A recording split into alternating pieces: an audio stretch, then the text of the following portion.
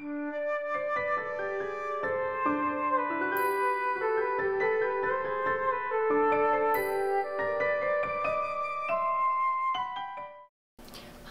my name is Lori Desrosiers. I write poetry.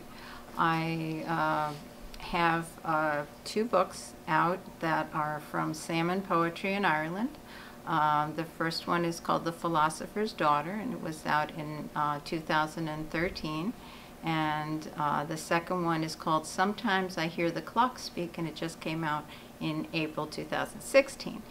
I'm going to read some work from both books, and if you would like to, I'll say it before and at the end, if you'd like to purchase my books, you can go to salmonpoetry.com. It's S-A-L-M-O-N, like the fish, poetry.com.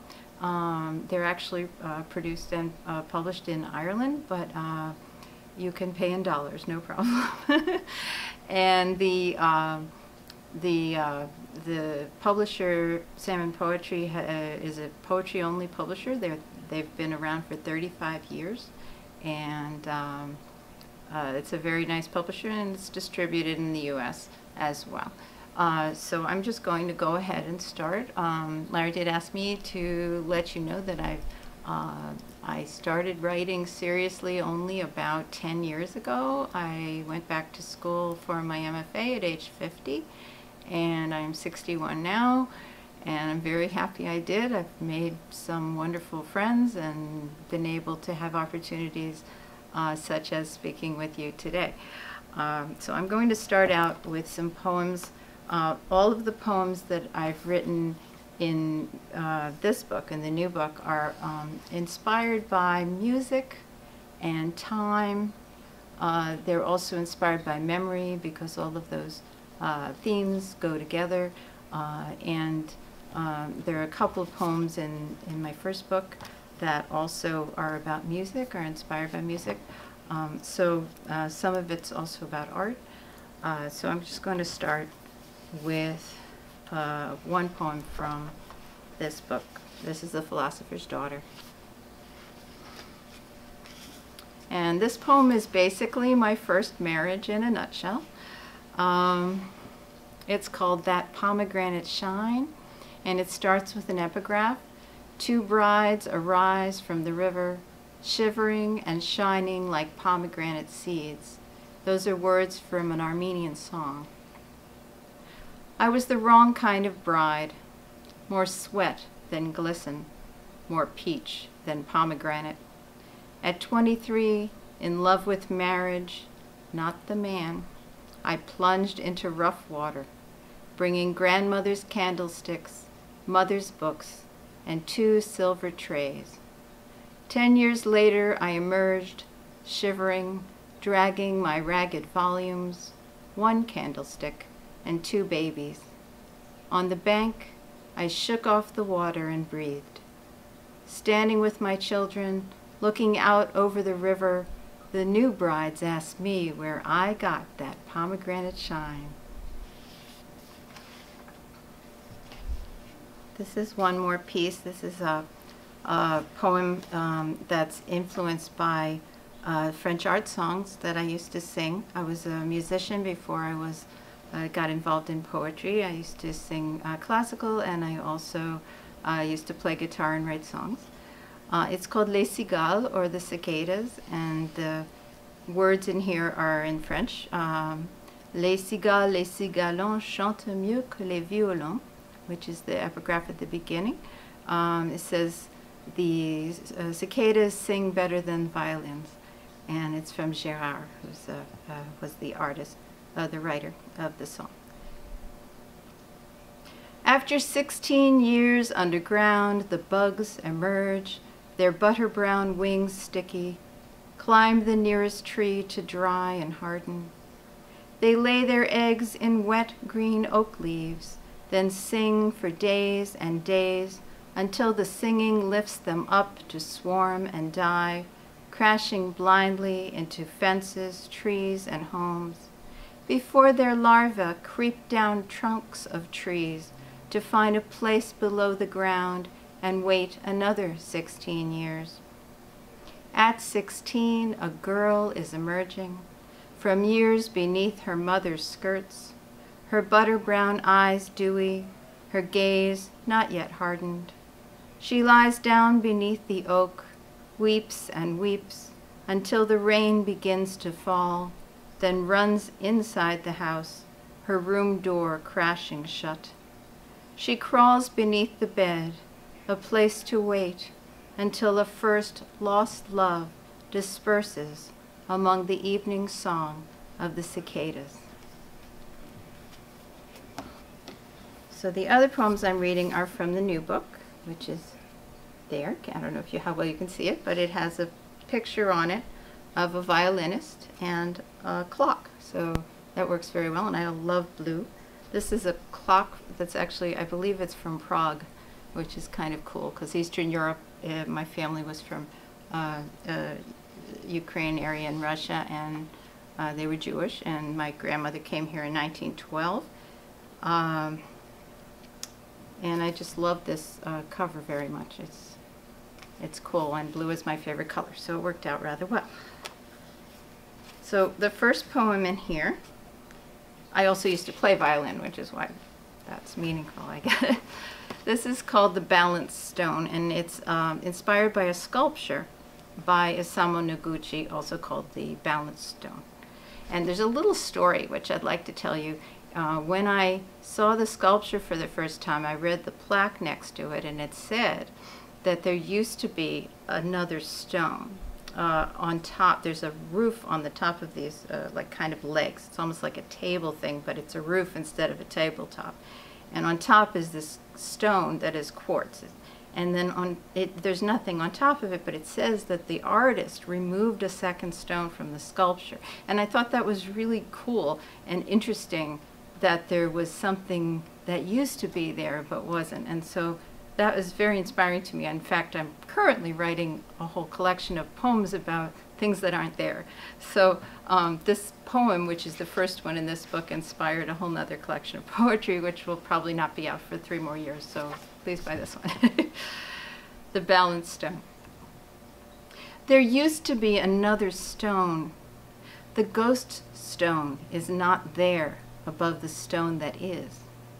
The stone that is on the roof of the building where air passes through windows that are not there. Like the quartz gathered in the woods near the house a child used to live in, who used to be me. The ghost of the child is balanced on the roof of what I have forgotten.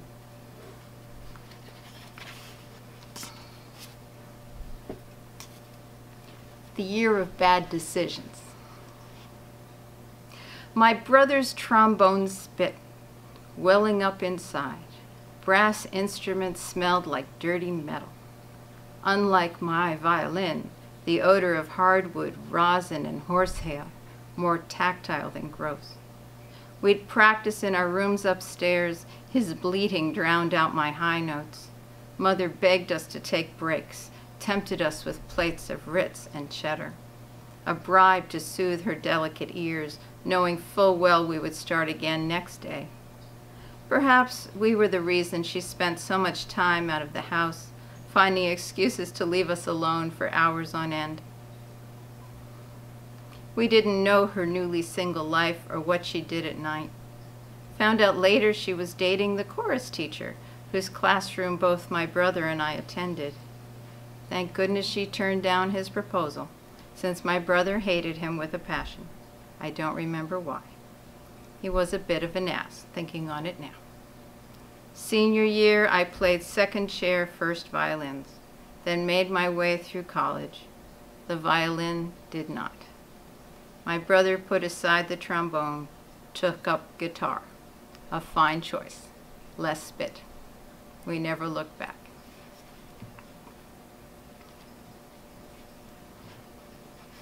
So I've noticed, because I have a grandson and because I pay attention, that people don't let their kids just go out and play anymore. You have to be watching them every second.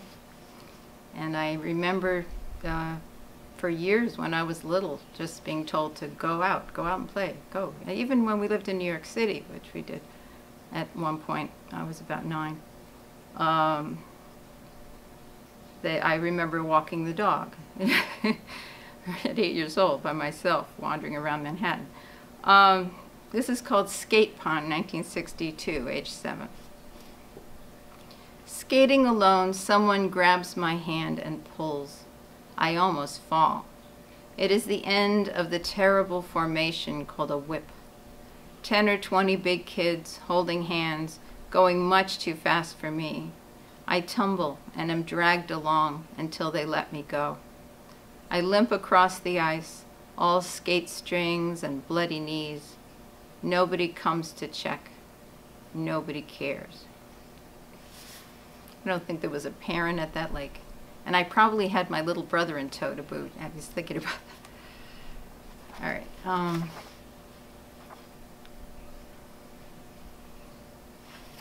I guess I'll read the violin poem that's in this one. There's violin poems in both books, so if you like violins, there's places, it's full of violins.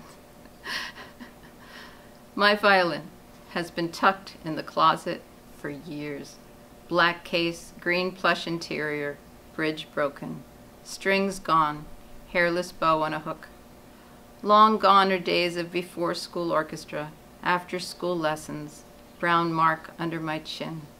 Took up guitar, forgot the violin. You can't sing with a violin, and no talent, so I thought.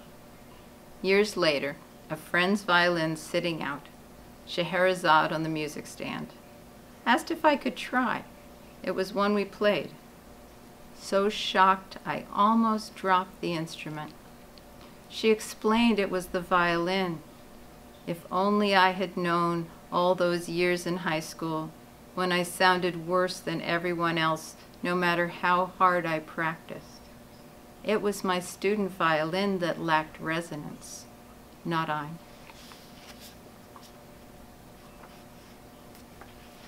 Reveille. 7:15 at YMCA camp in New Hampshire.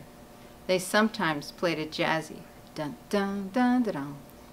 I heard a bugle in my head every morning all year. Didn't need an alarm for school, always made it to orchestra by 8. All through high school, 4 years of camp stuck hard. At night, I heard taps. Guitars. I believe in strum and riff, in the medley of pluck and thrum, in strings pulled taut to tune, finessed with finger picks or tickled with steel for a slide, in the bring of a chord, the vibration of hammer-on. I believe in a good fake book. At the midnight jam, I'll bring my axe, you bring yours. We'll play St. James Infirmary and Uncle John's band until the sun comes up over the Hudson or the Ohio. New season. I am alive, running over rocks, wet, still tipped with winter's frosting. Almost slip, barely holding on. This is the key to spring's return, along garden path already blooming with forsythia, cherry. Soon, marigolds will bring tomatoes, peppers, squash, leaving winter a bookmark only in memory. Stuck bee. My friend's bees stay mainly in her yard, but one of them landed on my car, snuck its small body between the wiper and the windshield, discovered on the highway, translucent wings a wild flutter, holding onto glass in the wind. Pulling off the first exit, the bee was gone, leaving a film of pollen, a bit of wing. Flutter. Gone are the days of bubblegum and bloody knees, the patter of feet on stairs, the spilling over of bath water, high squeals and fighting words, battles for who was first to the car or the table, everything but to bed. The nighttime tears that ended with a book or a song, the long look after my children slept, a wish to stop time's flutter, to let them be small a while.